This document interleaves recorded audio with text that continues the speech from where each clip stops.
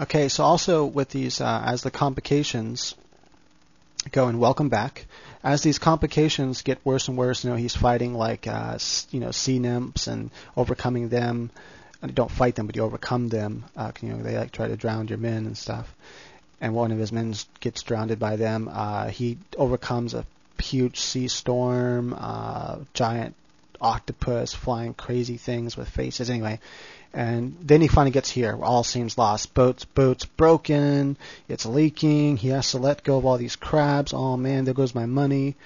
And everything just seems hopeless and lost. The boat doesn't even seem like it's going to be able to make it. And on top of all of that, there's a big freaking wall blocking his way with gigantic statues, and he can't pass. He can't get the women home. Women don't know why the wall's up. It's always open, but now it's closed. The only time it's ever been closed was to protect them and keep their enemies out. So maybe he kind of feels like, what if I'm being seen as an enemy? But he doesn't know why it's closed, so he swims out there.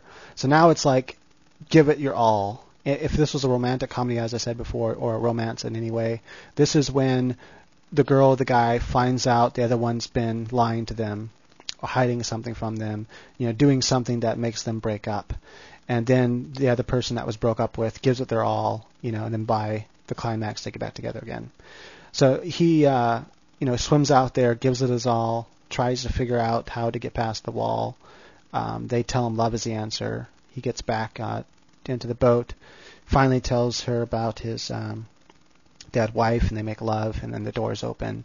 And now that's the climax. It's over. And then now we're here at the end, aftermath. And so we already went through that. We know what the aftermath is. So there you go. And that's what climax is. That's the end of the battle. Then you have your aftermath. Now let's go ahead and get started. And I'm going to create a story live here in front of you. I already have a lot of my story figured out, but I haven't gone through this process with my story yet. I have only just been outlining, come up with little ideas as I've been sketching my characters and stuff. The reason why I haven't really gone through this part of it yet is because I'm still working on my fourth novel. I haven't quite finished it yet. I'm almost done with it. And then once I finish it, I was going to go through this. But I'm going to go through it now with you live here. So here it goes. So the first thing I need is a main character, and I decided my main character is going to be a female. I like writing female protagonists. So far, just about all my novels have been female protagonists, the main character. My first novel was a female, 17-year-old. My second novel was a split narration between male and female. Then my third novel was Agija, my sci-fi novel. Main character was a male. Actually both main characters. There's a main character. It was a split point of view. I told it from the main character's point of view and some scenes from the enemy's point of view, but both were male. And then my romance novel is a single point of view, Zoe, which is female. Anyway, so this one I decided my fifth novel too would be a female main character. I might even write it as split point of view. I don't know yet. I have to kind of work all this out to figure out what would be the best point of view to tell, whether it's multiple point of view or one point of view. It's definitely going to be third person, though. There's no doubt about that. So I have my main character, and she's a female, and she's an elf. And in relation to human years, she's like a teenager. So she hasn't quite fully matured yet. And she's a late bloomer, so she hasn't quite... all of her friends and stuff have matured, but she hasn't. And so one of the things I decided is that my elves have really long ears, like on World of Warcraft. Those elves that have really long ears, like that, and they stick out sideways though, like straight out on the side of your head, like little arms going off the side of your head, but ears, like little antenna or something. And when you mature, they fold back and move back with your head. So that's what I decided, and I decided I need to right away in my setup. And so sometimes I think about this as I'm doing this. And so I knew in my setup here, I need to build sympathy for her. So I started actually thinking about that right away. And I decided that to build sympathy for her is that they all make fun of her because they're all matured and she's not. And her best friend, always doesn't have the guts totally stick up for her, but is like, don't worry about it, you're going to mature soon enough. Anyway, so they make fun of her and they call her Pointy, or they either call her Pointy or Outie, referring to her ears. because they're still pointing out and like, haha, you're still a little girl. When are you ever going to mature? And another thing is I decided one of her weaknesses is that she's afraid to use her power. And this actually came to me after I had designed a lot of characters and stuff. Then I decided I'm going to have different elemental elves. And because I don't like using creatures from other people's stories. So they're only elves because they have like these big ears. But other than that, they're not really elves. A lot of how they act, what they do, aren't really elves or elf-like. I mean, they live a long time, so there's some elf aspects there. But I added my own, and that is they're elemental elves. So her tribe are lightning elves, and they have the power to create lightning by sucking the electrons out of things around them, like out of trees and out of living things around them. And she doesn't like having to drain things of their life force, because like the electrons are like the life force of everything, and she doesn't like to drain energy from the things around her, from living things around her, even if they are just trees and they have plenty to spare. She doesn't like doing that. And she's also kind of scared of her power.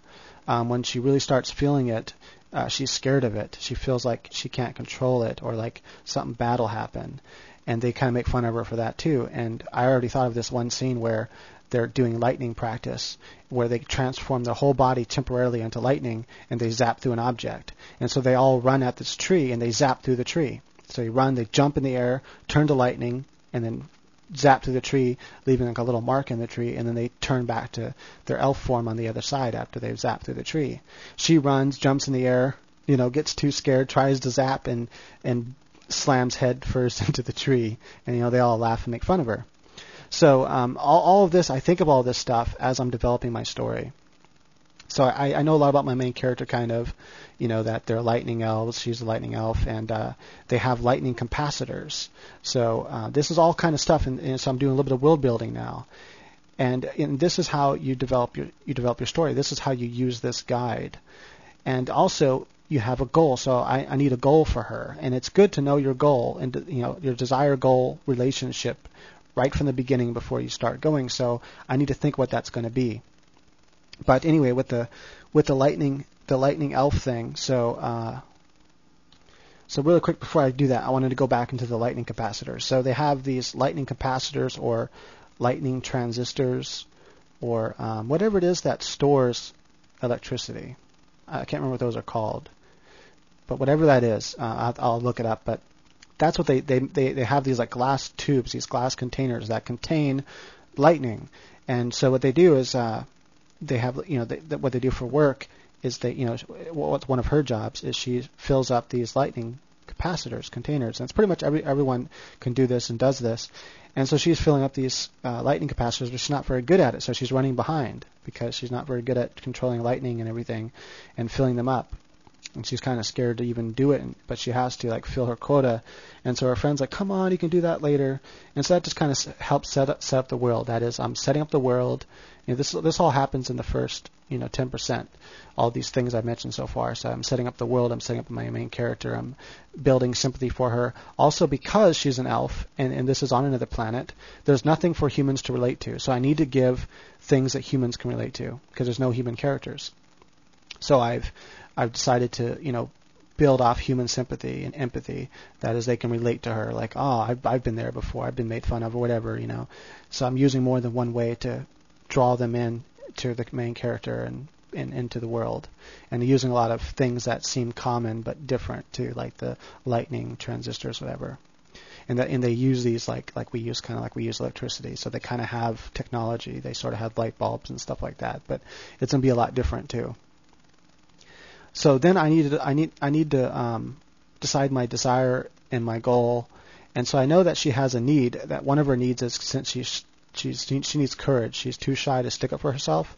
So all these people pick on her. And notice that one other thing is you want these to be linked together. One leads to the other. So it should be organic. And I'm not going to say that word a bunch of times this time around. But one thing leads to the next. So if she has this weakness, and one of her weaknesses is that she hasn't fully developed yet, that's a weakness in this story. It might not be a weakness in general, but it's a weakness in this story, and it's something that she wants to overcome. All right, so we'll go ahead and continue this on the next part. So please come back, and if you would, in the description there, just click on the link for the master edit. Check it out. I think you'll like it.